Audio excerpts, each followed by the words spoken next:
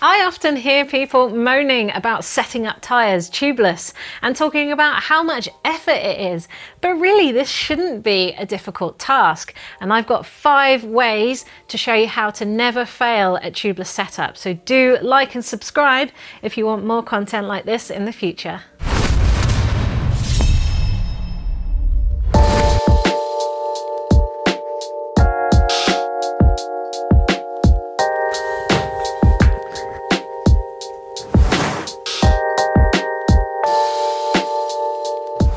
The first way to never fail is to start with a good base, and that's rim tape. Now, I will always go for tubeless specific rim tape. However, if you are on a budget, you can save a little bit of money by going for something like Gorilla Tape, but you do need the correct width. So do find out what width your rim is and choose the correct width of tape for that.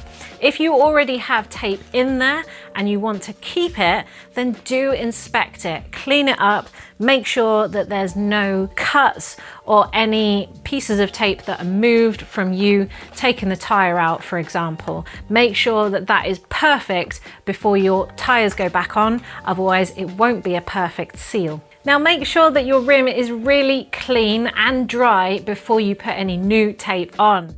You might even want to rub it down with some isopropyl alcohol afterwards, just so that you get a really clean surface, because you want your tape to stick.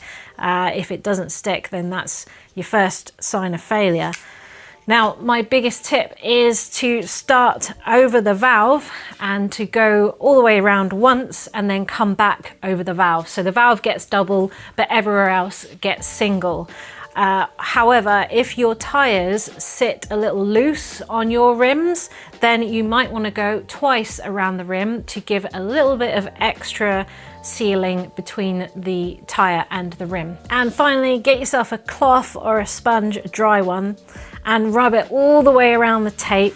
You want to be pushing down firmly on the shoulders of the rims where your tyre is going to sit, and make sure that that is sealed before you go any further. And that's how not to fail at rim tape.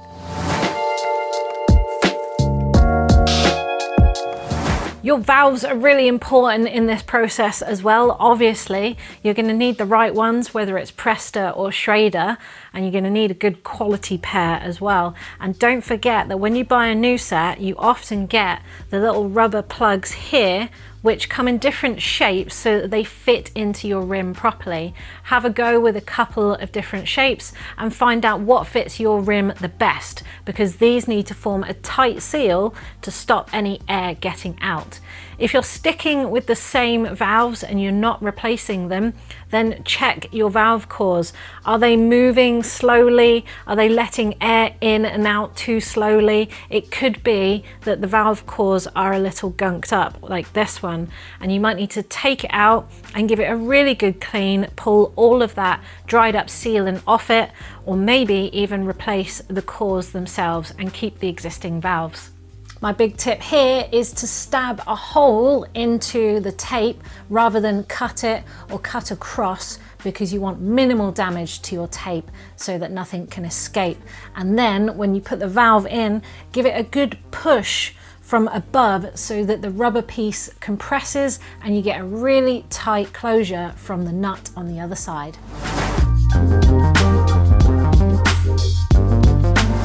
Now, it's all very well having new sealant and tape and valves, but if your tyres are in bad condition, you're probably going to lose air and suffer punctures anyway. So make sure you have a tyre that is in good condition.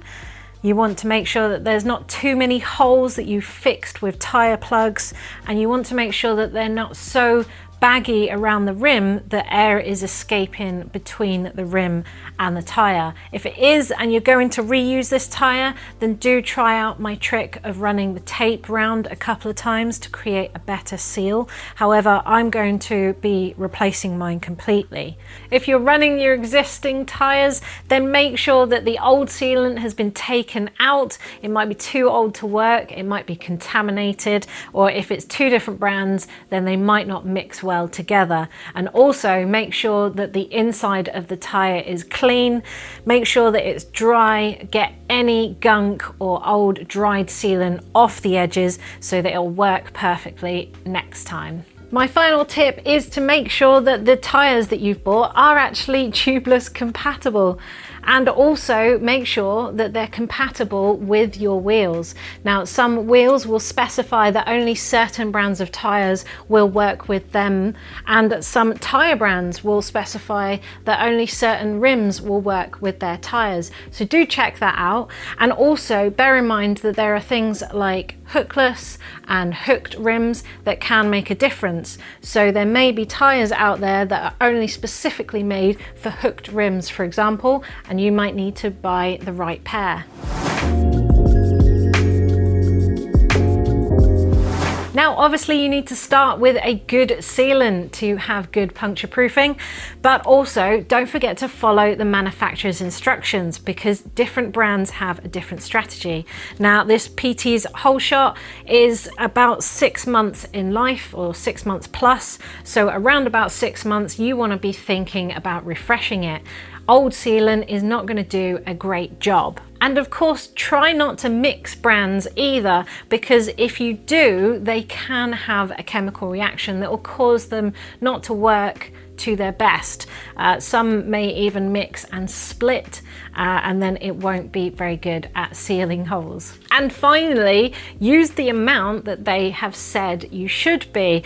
Now, you will be using slightly more for bigger wheels like 29ers, for example, maybe slightly less. Go by the manufacturer's recommendations, and don't be stingy when it comes to a new tyre, because you will need to seal some imperfections from the get-go. So there's 2 ways to put sealant in, and that is to have half of your tyre off of the rim and just pour it into the tyre. Perhaps use your scoop or your measuring device if you don't have measurements on the side. Alternatively, if your sealant has a straw, or if you have a syringe that fits inside your valve without a valve core, then you can actually seat your tyre dry with no sealant on both sides. Make sure it's all sealed, and then add your sealant through the valve without the valve core in it. It is less messier, but I don't think it necessarily gives you any better of a seal.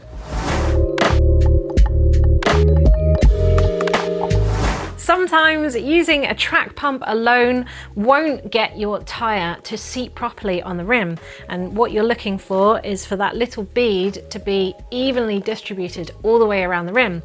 Now, if you find that you're putting air in and it's just coming out somewhere, perhaps the tyre's a little too loose or baggy, then it might be a change of strategy is needed.